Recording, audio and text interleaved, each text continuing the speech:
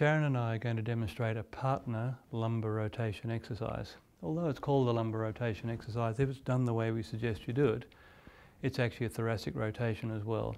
Now we put the camera up really high so that you can see all the essential details. So step one is Sharon's going to lie herself down and just get into the first part of the stretch.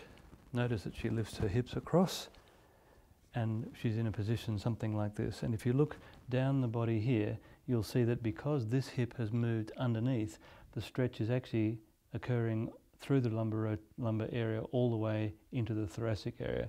So this is my task.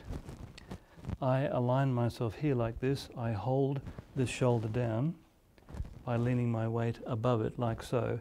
Bring this leg into position and put my hand behind the sacroiliac joint like this and with my forearm roughly level with the floor. Then I tap on the hip like this and I ask Sharon to push the hip back to me. 5, 4, 3, 2, 1, stop.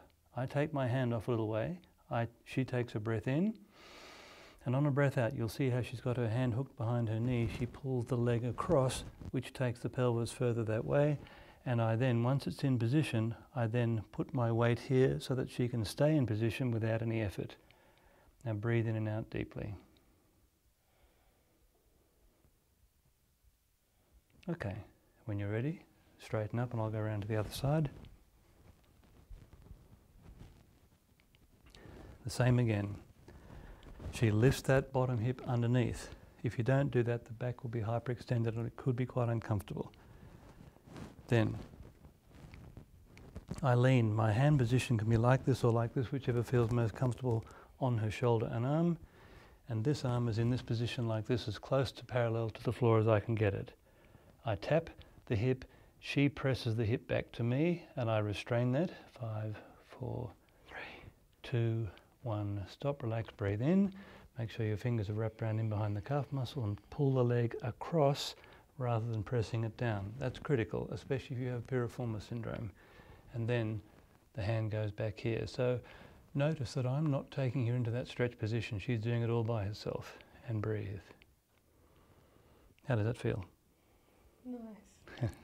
Great. Couple more breaths. Excellent. And then she brings herself out of that position. Notice she shifts the hip across again. And then when you're ready to, you can sit up. There is another aspect to this as well. If, when the person is in the rotation position, they complain of a pain in either hip from having the leg pushed down to the floor, you can put a cushion underneath the knee, and that helps a lot. I think you use that quite a bit in the clinic, don't you? Yep. Yep. Okay, great. Try it.